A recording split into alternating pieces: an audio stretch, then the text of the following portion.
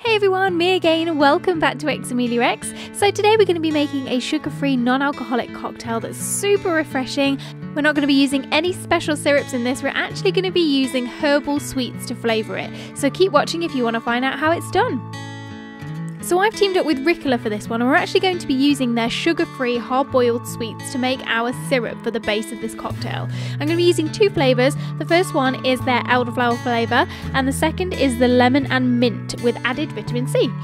So you want to put 4 of the elderflower sweet and 2 of the lemon mint flavour into a glass that can withstand hot liquids.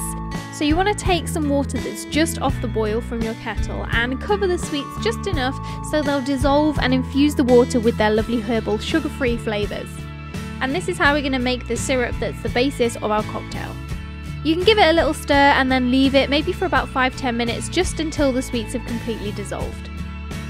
Next you want to take a tumbler and fill it full of ice and pour over the syrup that we've just made. Make sure there's no sweets left in the bottom of this.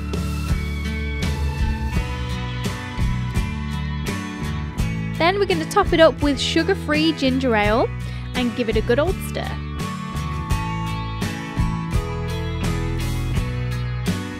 Once your syrup and the ginger ale are combined, you want to add a wedge of fresh lemon, no need to squeeze it in, and then a few leaves of fresh mint. Now I like to squeeze mine between my fingers, it just really helps to release the oils of the mint, and then pop those in the drink. Again, you don't need to crush them in or muddle them too much, you just want to stir them in gently, and they're going to infuse as the drink sits in the ice and just help to give an extra bit of flavour to the cocktail.